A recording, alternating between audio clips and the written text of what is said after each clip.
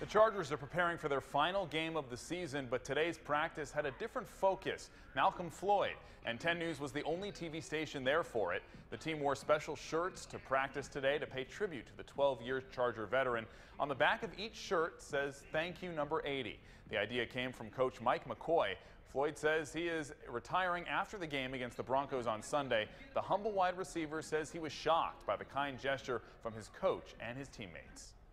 Like I said, I'm just a normal guy, and I just go out there and just try and carry out my job just like I've been raised to do.